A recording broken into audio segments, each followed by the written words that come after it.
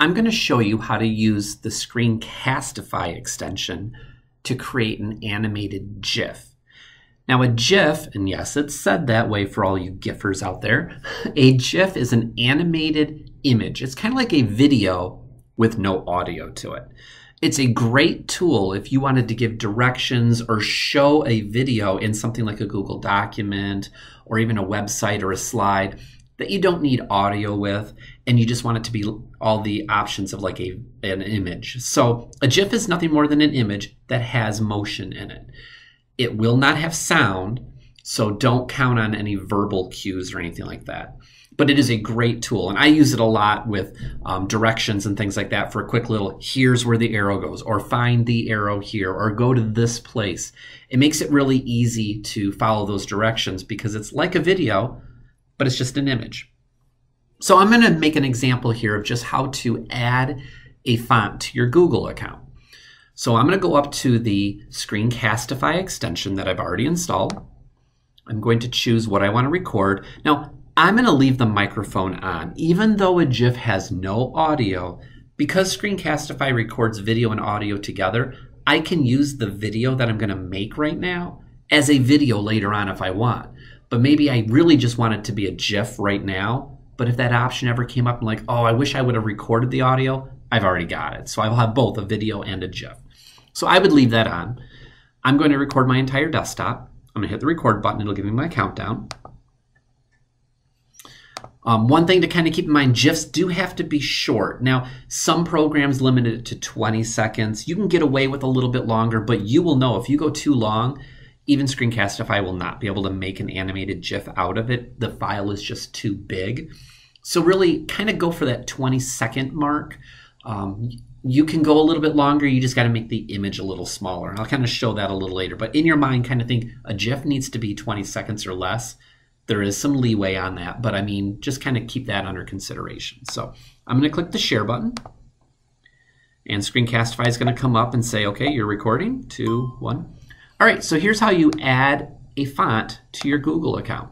Go right where your normal fonts are at, hit the drop-down arrow, and click on the More Fonts button. Now there's over 1,000 here to choose from, so maybe I want to add this font right here in. All I need to do is go to the OK button, and it is now part of my font list. So I could change any of the fonts I want, click on it, and I just installed it. It's right there. Boom. There you go. It's that easy. I'm going to go to the stop button down here, and that stopped the Screencastify recording. So it's going to open up in a new tab, and I'm going to name this Google Font. So I can preview here and listen to it. Click on the More Font. But I don't really need to. And my clip happens to be 35 seconds long. So let's see if this is too big. Normally, I would go over here to the top right to the share link, copy that, put it into a document, or however I wanted to share it. That's normally what I do. And it's really easy if you have, because Screencastify puts all of the videos you record into a folder. I make that folder anyone with the link can view. All I got to do is copy that link, and it's shareable. It's so easy. Sometimes I put it in Google Classroom. So these are probably where you're already using Screencastify, but we're making a GIF. It's a little bit different. I need to go all the way to the bottom where it says Export Video. I'm going to click that little drop down, and these are all the choices I can export that video.